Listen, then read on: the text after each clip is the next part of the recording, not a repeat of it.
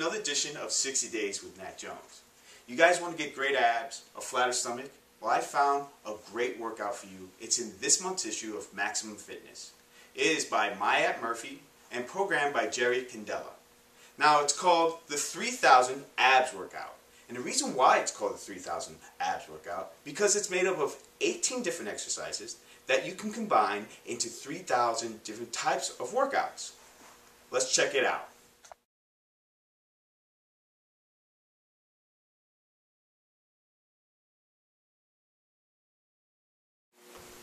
The first exercise in the lower ab portion is the reverse flat bench crunch.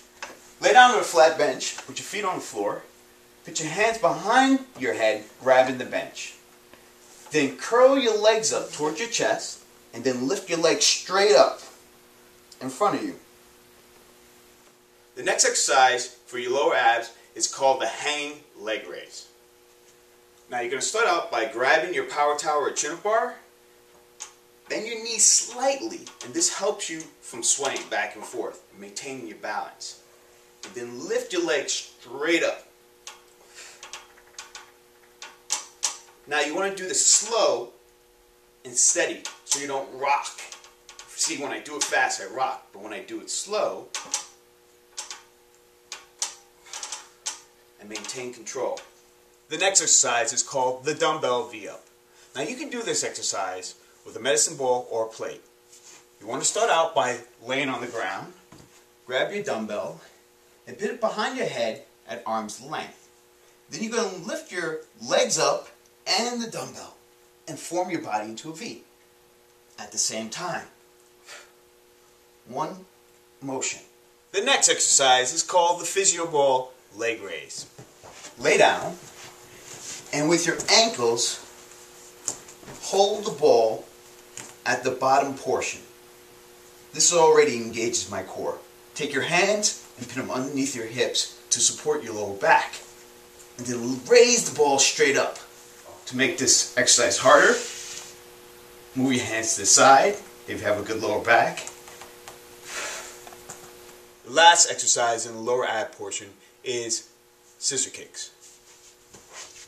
Lay down, take your hands and put them behind your glutes. Lift your feet 2 to 3 inches off the floor and then kick up and down.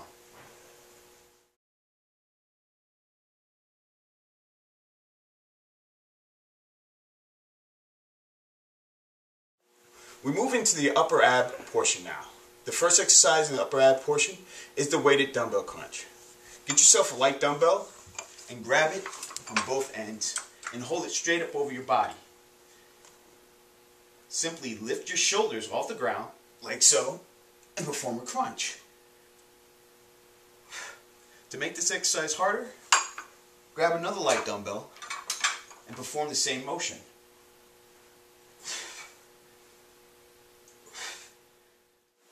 The next exercise is the weighted stability ball crunch.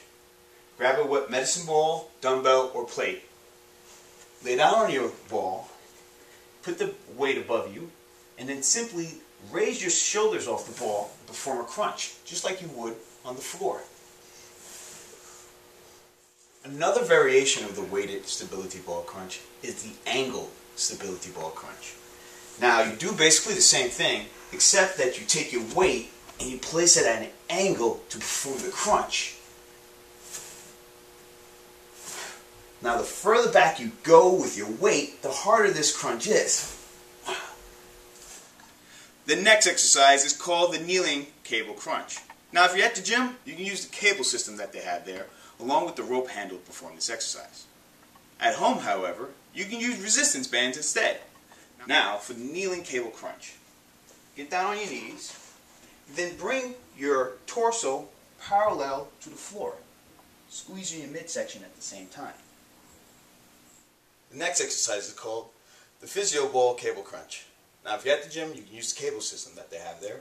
At home, you can use resistance bands instead. And this is how the exercise looks. Lay on your ball and then perform a crunch.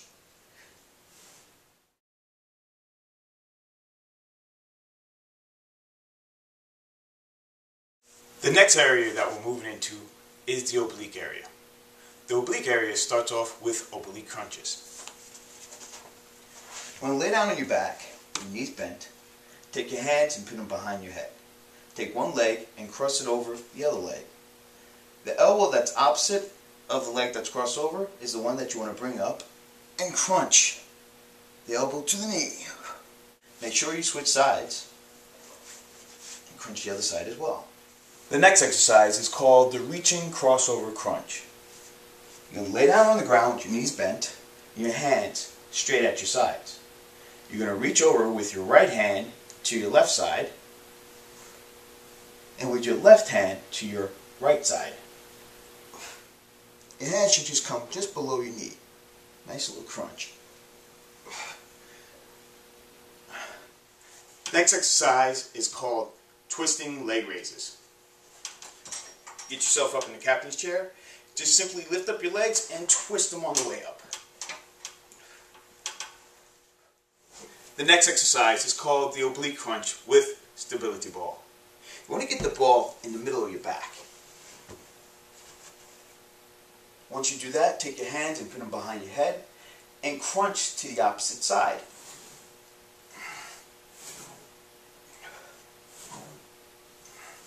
The next exercise is called the lion twist with medicine ball. Lay down on the ground with your knees bent and extend the ball above you. Then simply bring the ball to one side, return to the same position, and bring it to the other side.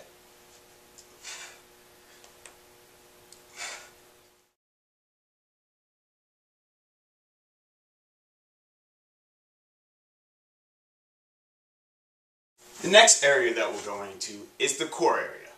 The core area starts off with the plank.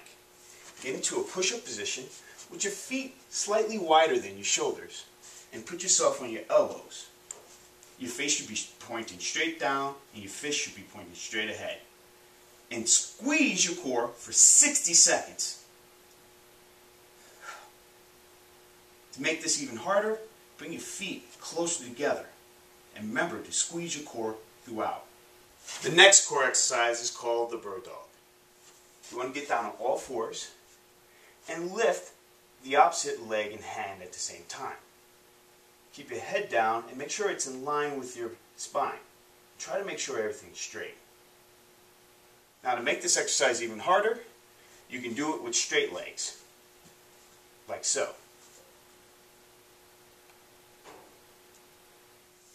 The last of the 18 exercises is called the side plank with dumbbell.